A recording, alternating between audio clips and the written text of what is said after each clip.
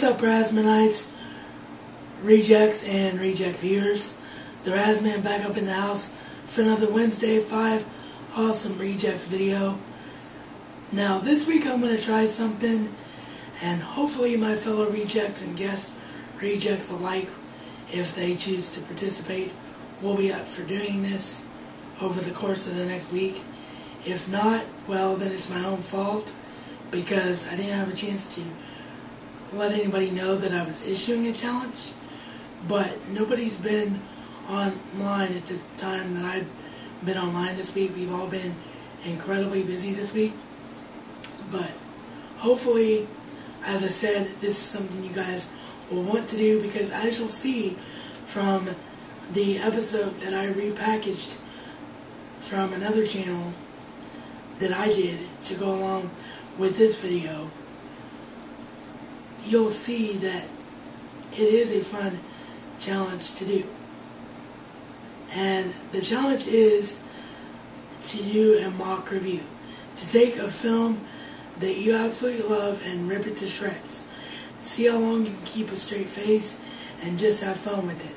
As you'll see in the original footage, I have a blooper reel because I was not able to keep a straight face through the entire episode at all. It took a lot of takes, but it was still a lot of fun to do.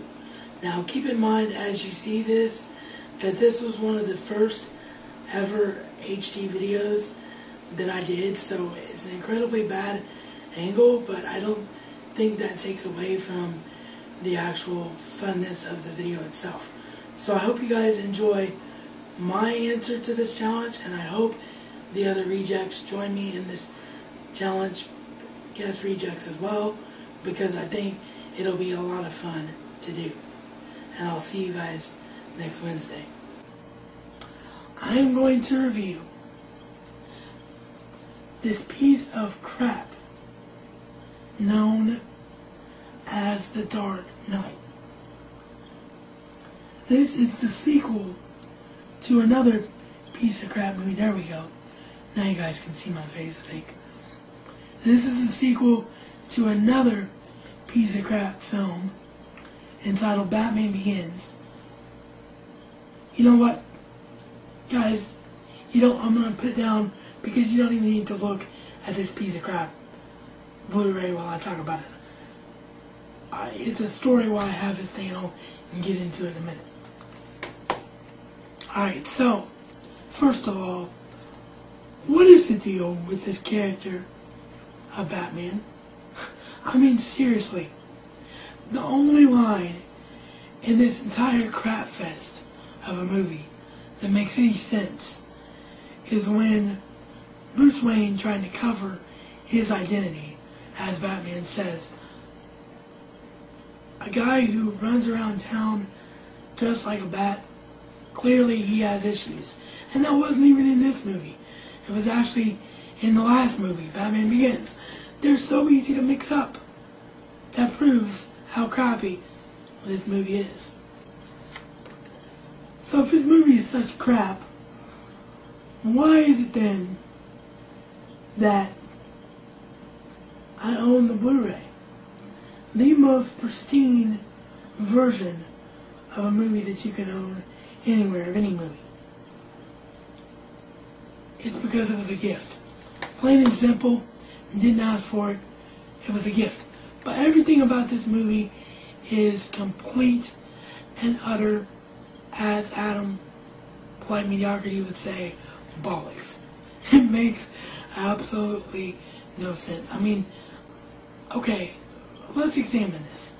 Not only do we have a guy who runs around town dressed like a bat, but we got another guy who he's fighting, calls himself the Joker, goes around in a purple jumpsuit, and acts like a freaking drama queen. Says stuff like, "You want to know how I got these scars? Well, I sound like Steve Urkel, and I got these scars because I'm a psycho freak."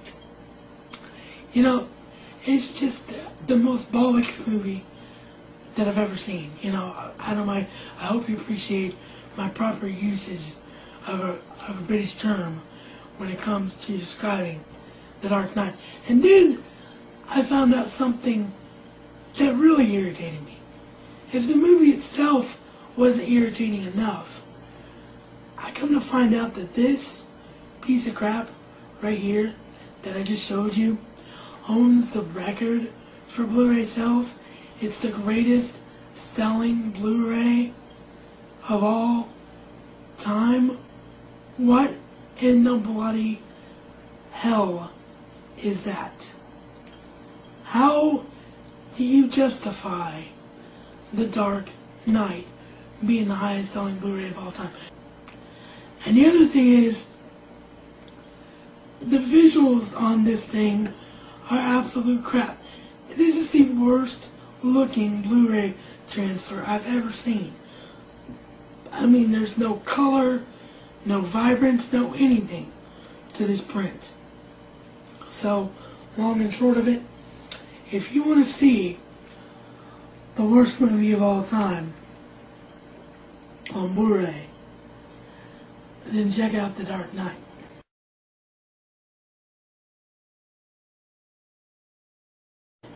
Why do I own the Blu-ray edition? The most pristine edition. There it goes, it drops, proving that it's crap. And blooper blooper. And take 27. Okay. A guy goes around, dressed around in a purple. Yeah. Na na na na na na na na na na na na. And scene. Here we go again. What in the bloody hell is that? How do you justify The Dark Knight being the highest selling Blu-ray of all time? Not only does the movie not make any sense, as I've already said, but the visuals are crap. This is the worst looking movie I've ever seen in my life. Oh.